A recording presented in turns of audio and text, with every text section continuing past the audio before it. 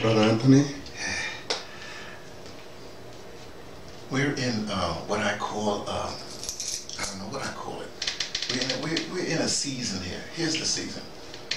In January, in the middle of January, they have the birthday of Dr. Martin Luther King Jr. You know, then of course he was assassinated in April. You know, and then in the middle of February we have the assassination of Malcolm X, Malik el-Shabazz, and he was born in May. So you see, this is like a season of these two great icons. I won't say icons, I don't like that thing, but great men, great fighters for the liberation or the changing of circumstance of folks on the planet. Not just black folks. Everybody thinks it's black thing, but it's gone from there.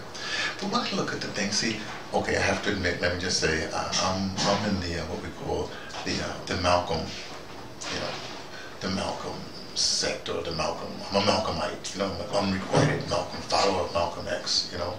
I'm not too much into, you know, Dr. Martin Luther King, you know. No, a lot of things he said is cool, especially near the end, you know, of his life. But I don't want to compare the two. I look at the followers. I'll give you an example. Now Martin Luther King, you know, one of his followers, you know, associate, as they said, near the end, was Jesse Jackson. You know, Reverend Jesse L. Jackson. Now, when you look at what's happened since his passing and what Jesse has done, well, the record speaks for itself. You know, remember they went to integration, whatever happened. Let me tell you a little story. This is funny. One of the things that Jesse would do is protest against Coca-Cola. And then at some particular point, Coca-Cola gave one of his sons a distributorship. That's a lot of money. And lo and behold, that sort of diminished. I'm just saying, you know, look it up, speaks for itself. Now let's look at a follower of a close associate of Malcolm X. A. Philip Bailey. You know, he was there, you know, up on Portland and everything like that. Near the end of his life, Bailey was there.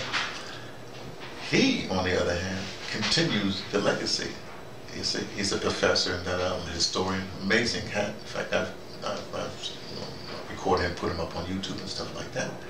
So if I'm going to deal with the children right now, but even the children, if you look at, you know, what they're doing, whatever have you, a lot of times, well, let me cast disparities on Martin Luther King Jr. because everybody just loves him, you know what I mean?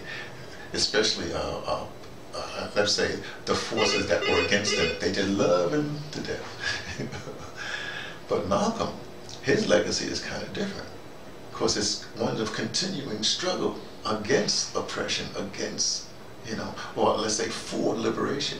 Remember, at the end, Malcolm was more of an internationalist, you know, and of course Martin Luther King was going towards that too, you know.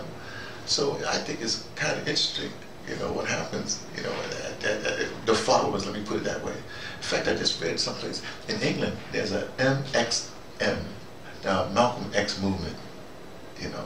So things like that will keep on happening. And remember, let's say the powers that be, they can't really co-opt Malcolm too much. Well, how are they going to co-opt Malcolm? They can co-opt Martin Luther King. You know, even like say this statue they had Martin Luther King in Washington D.C. They had Malcolm. Let me show you. And then Malcolm. They have Martin Luther King. He's got his arms folded like this.